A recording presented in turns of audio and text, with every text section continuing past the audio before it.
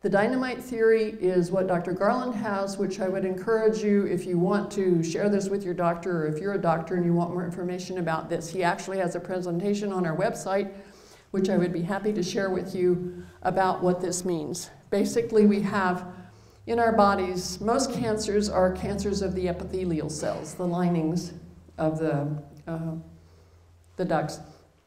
And those cells are held together by a substance called E-cadherin. It's a glue. And if you don't have enough vitamin D or calcium or both, that glue just kind of comes apart and the cells go their own way. And when they go their own way, they do their own thing.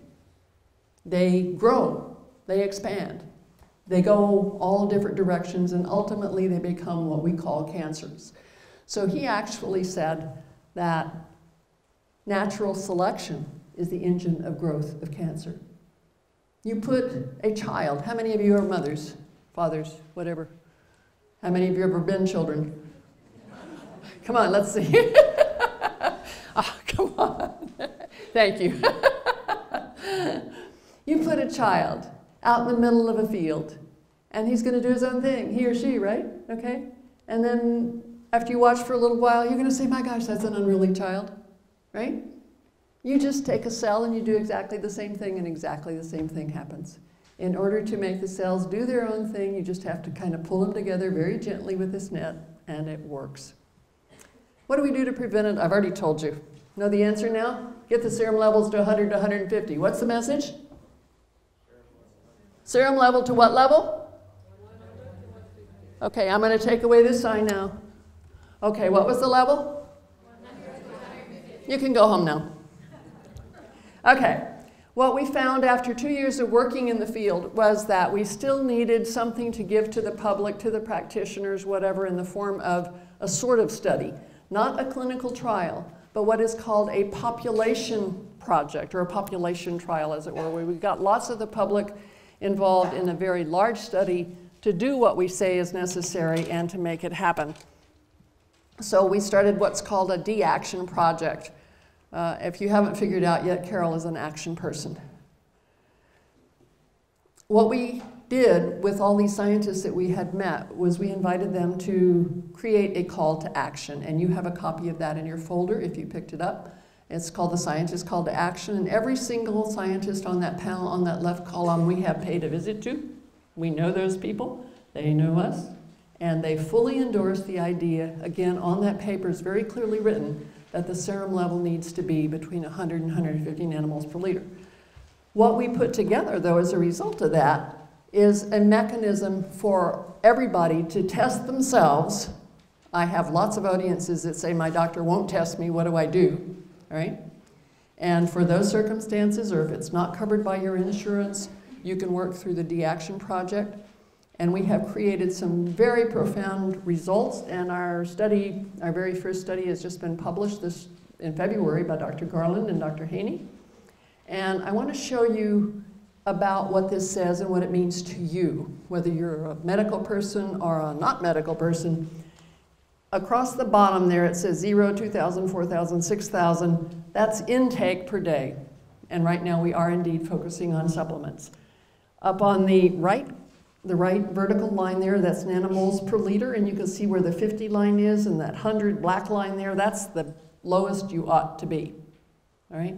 And it goes up from there.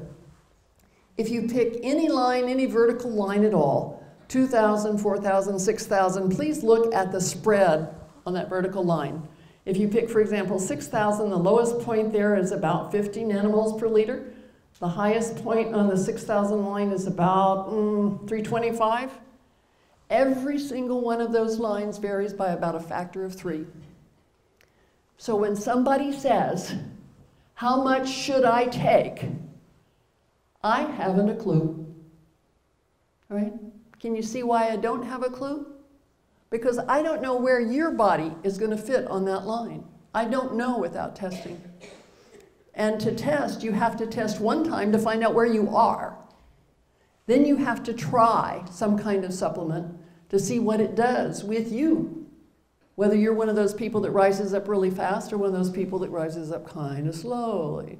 And then you adjust accordingly. That was in spades what that showed, and that red line there is just the average of all of those and how that goes up.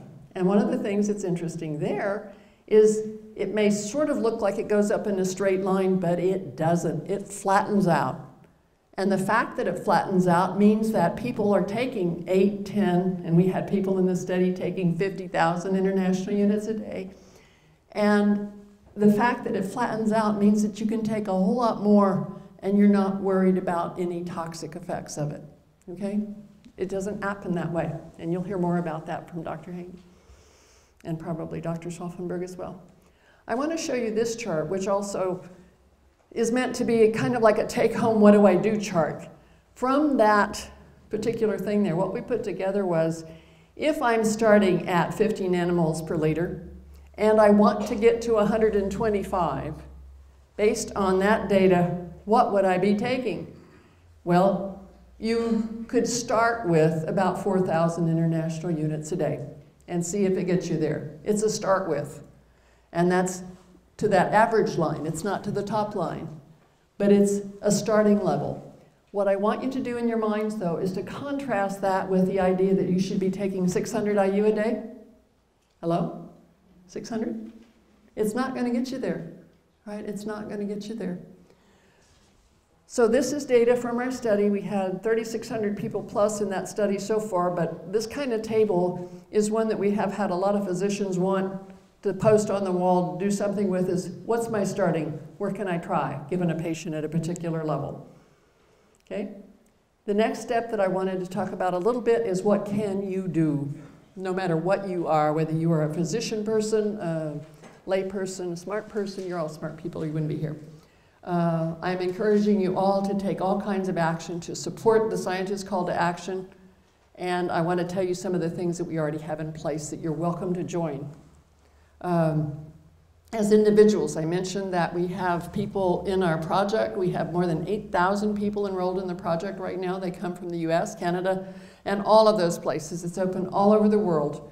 It does cost money because our project itself is funded entirely by the individual sponsors. We are not funded by NIH. We are not funded by other proprietary institutions. We're funded by the people and the institutions that want to do something about this.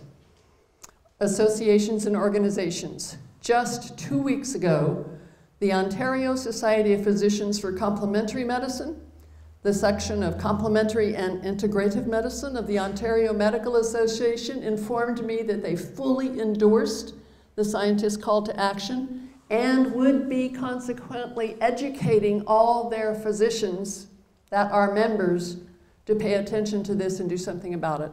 We are extremely excited about this, and you should be too. I mean, to me, this is partly the beginning in Canada. Locally, or quite locally in Calgary, yesterday we met with the head of the Direct MS organization, a multiple sclerosis organization that says, count us in. We are going to pay attention to this with our members very directly to do that.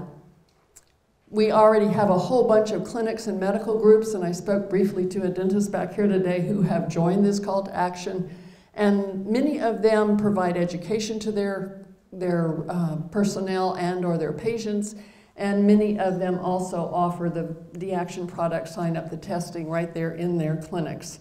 But it varies. Courtyard Chiropractic, that second one there, is also a Canadian thing over in Toronto area. Home First Health Services is in Illinois. Mattapan is in Boston. Reading is in Pennsylvania. Roswell Park is in New York.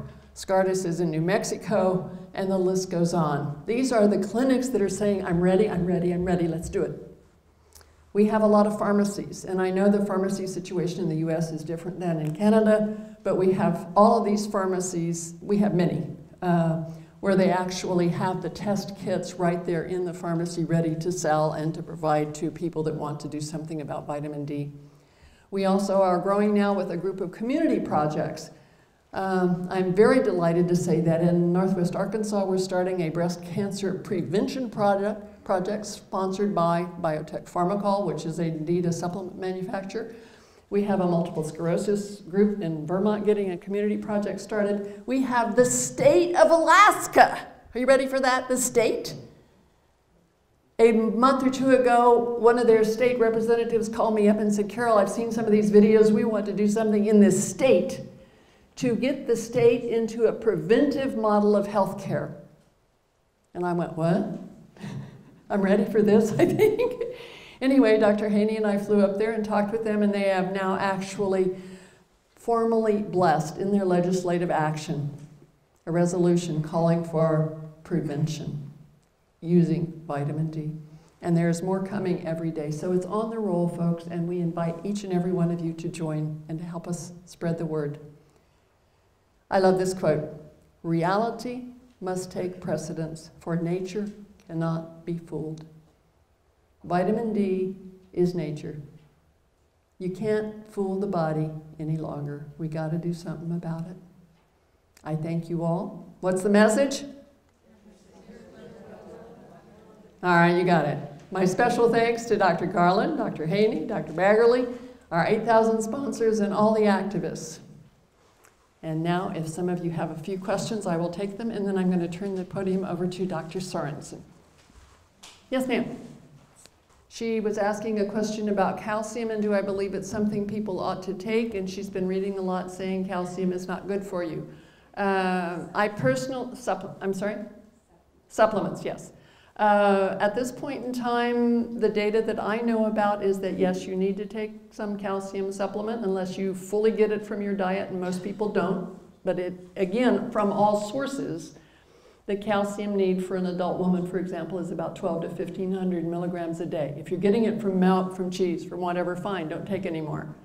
The dangers, signs that you might have seen, I don't know what you've seen, but some of the danger signs that you have seen, specifically there was one just published within the last 2 or 3 weeks out of the Women's Health Initiative that said taking calcium was bad for the arteries. Dr. Garland spent 15 years on that study. He knows that study. And if you check on our website, you will see a rebuttal from Dr. Garland saying that that study that that person published was a pile of whatever. Okay? Thank you. Yes, ma'am. Did our study control for smoking of all kinds? Our study that we are doing is not per se an intervention study, and we don't have a control group like that, but we are tracking smoking, and people fill out a health questionnaire each 6 months with their vitamin D intake, so we certainly are tracking to see what happens with smoking. So in that sense, controlling, but tracking I think is a more appropriate term for our study. Our intervention that we are doing, quite honestly, is education. We're telling people what to do, and then we're waiting to see what they do and how well they do as a result of it. Yes? Yes, sir, in the back.